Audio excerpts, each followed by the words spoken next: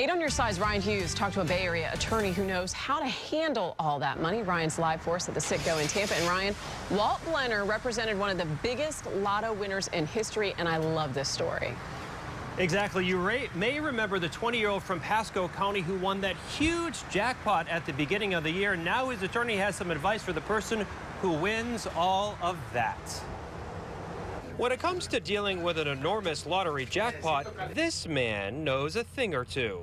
Tell as few people as you can get away with, and if it is a huge, gigantic number like that, hide, leave, get out of town. That's right. The winner of the whopping $521 million Mega Millions jackpot shouldn't spend a second celebrating. It really comes down to security and safety and privacy for you and your family. Walt Blenner represented Shane Missler of Port Richey when he won $451 million a couple of months ago. Before the ticket was cashed in, they got some affairs in order. You have to line up your team, your financial experts, your tax lawyer. Blenner tells us he, Missler, and family members got in a private jet seen here and headed to Tallahassee.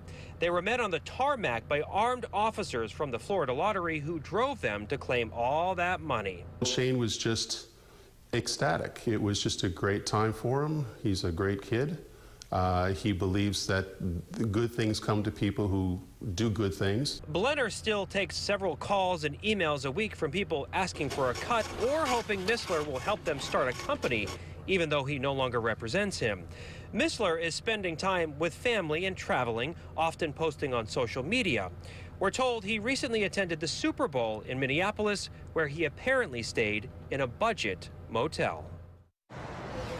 And perhaps some things never change. This is my ticket for tonight's drawing. I certainly hope this is the lucky one. We're told if somebody chooses the cash option, they will walk away, Jen, with $317 million. Not too shabby. Oh boy, I would love to even try to imagine that. Now, I understand there's a pretty cool story with Shane about where he kept that winning ticket. Exactly. His attorney tells us he was reading a book called The Secret, so he tucked the ticket into the book and he actually clutched the book as they flew to Tallahassee. Oh, The Secret. I wonder if he manifested that winning lotto situation. We'll have to ask him if we ever get the chance. Ryan Hughes, live in Tampa for us. Thank you.